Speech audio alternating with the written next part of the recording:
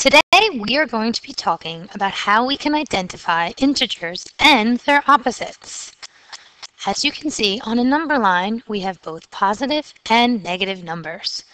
Positive numbers are numbers that are greater than 0. Negative numbers are numbers that are less than 0, or on a number line are to the left of 0. And they must always have a negative sign next to them to indicate that they are a negative number.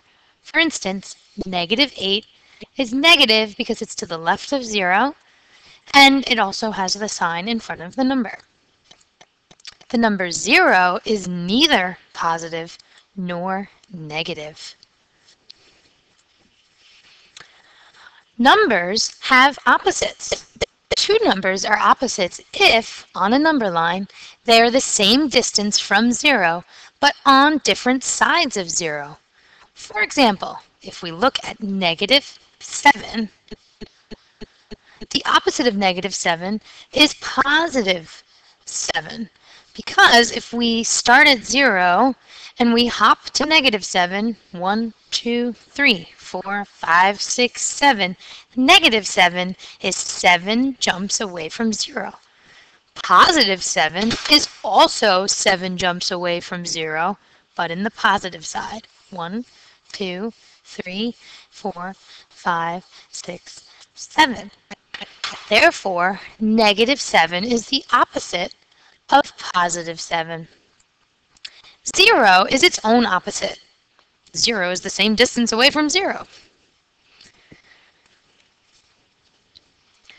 Throughout this unit, you're going to be hearing the word integer. Every time we refer to integers, we are talking about the set of all whole numbers and their opposites. So you could also say that -7 and +7 are integers. Now we would like you to try some on your own. Why don't you press pause on this video and answer both questions. Question 1 asks you which number is farther from 0 on a number line, -9 or 6. And the second question asks you to write the opposite of each number given. Why don't you press pause on the video, and when you have figured out for yourself, press play to see the answers. As you can see, -9 is farther from 0 on the number line. -9 is 9 spaces away from 0, and +6 is only 6 spaces. So although -9 is a negative number, it's still further away from 0. And as you can see, the opposites of each number, -9 would become a +9, its opposite. 6, +6, has a -6 as the opposite.